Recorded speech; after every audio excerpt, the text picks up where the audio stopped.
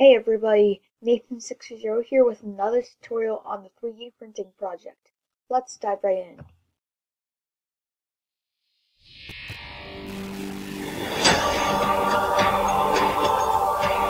Welcome back everybody. Today we are going to be talking about Autodesk tinkercad, which is a free website that you can use.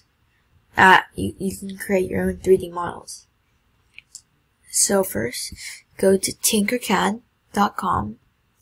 Then you'll show up on this screen. And you can sign in if you already have an account. If you don't, just click join now.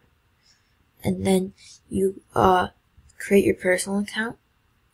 And then it'll let you make an account. And then you sign in.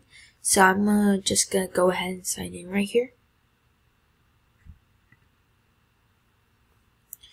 After I sign in, it will show up on your dashboard, have your recent designs, yeah, I have quite a few, and you have circuits, cobots, lessons. These are all different things. You can teach, you can turn to teacher, you can join a class, you can there's blogs where people post stuff, gallery where there's just a bunch of impressive models, and if you want to create a new design, just press create new design. I'm going to show you all the tools here in tinkercad. So here are basically all the basic shapes. Obviously box, cylinder, sphere, these are all pretty regular. The text is one of the unique ones. You can change what it says. I can change it to yes, just like that. I can change it to whatever word I want. And also there's the scribble, where you can draw what shape you want. For example, I want this weird dizzy thing. I can just draw that. It'll show up like this. And then I could just press done. Just like that. So you can use this just to fill in extra gaps. And it works pretty well. Then there's text and numbers. So text and every single letter and number in here. Connectors. These are for more like mechanical things where they can move around. Hand, piece, ham. These are just a bunch of random things. There's shape generators, which you can look at. There's the United States. You can go to whichever state you want. For example, I can go to California. It will show California.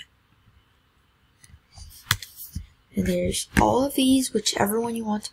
These are all they can all be generated. They're like, yeah, more complex things. And there's obviously other things like dinosaur bones, skeletons, assemblies, and there's a ruler you can use. You can use a ruler to make straight shapes. You can turn it too. Right here is your angle. Whatever angle you want to use, you can back out. And then if you, for example, I have a box, I can copy it or I can duplicate it. And after I copy it, I can paste it. Then there's two of them. Or I can just press duplicate and there's also two of them. I said duplicate. There's also two of them. There you go. Then you can, if you highlight two shapes at once, you can group them together, and now they're one single unit. You can ungroup it if you want to, and then you can make them align correctly. Yeah, you can just make them like aligned on one side and corners. Yeah, and these are this delete, undo, redo. This point of view. This is more 3D-ish. This is also 3D, but everything is the same thing. It's not, I don't really like it. And you can turn it into Legos. You can turn it into Legos. Fun fact. Or you can turn it into Minecraft style. Yeah. And that's basically tinkercad. All the tools in tinkercad can make this grid bigger, like each square. These are like so many tools you can use, and you can also import things from other places. For example, if you found a bear online, you can just like import the bear into here and add something onto it, and then you can just export it and print it. So tinkercad is a really easy to use free tool. So if you don't plan on spending any money on CAD, then just tinkercad is the best choice.